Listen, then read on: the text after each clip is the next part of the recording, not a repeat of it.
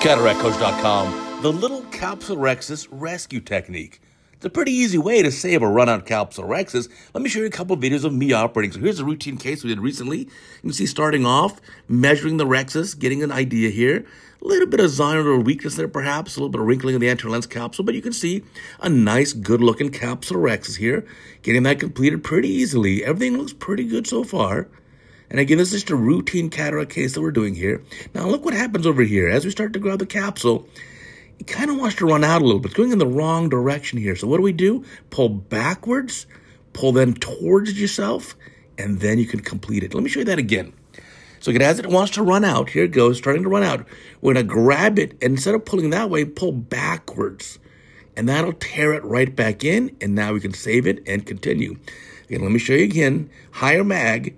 Here we go. As we grab it, it wants to run out, pull backwards and then centrally, and you'll save it every time. Let's show you one more time in slow motion. Again, here we go. As it wants to run out, we're going to pull backwards and then centrally, and then it'll bring it right back into position, and we can continue the case here. So again, nice technique here. You definitely need to learn how to use this to your benefit. Here at the end of the same case, we'll get the eye on the capsule bag. Looks like a single-piece monofocal acrylic lens with toric marks on it. Get that lined up, and you'll see we still have a good overlap of the optic for 360 degrees. So even though that one area tend to run out a little bit, it is okay. We rescued it, brought it back into good position. And you'll see here at the end, we've sped the video up here to about 2 times normal speed here at the end of the case. Get this lined up, and you can see there's the toric marks. Get it lined up with the marks on the cornea.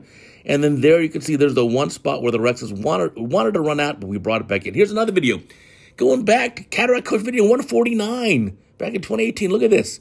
Running out, so what we're going to do, grab it, pull backwards, and then centrally, and you rescue it every time. Look at that. And you can continue.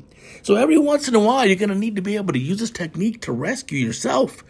And you can prevent that rhexis from running out. So again, grabbing it here. Here's slow motion. Now set up the scope here so get a better view. And once we set up the scope, you'll grab the capsule here, pull backwards now.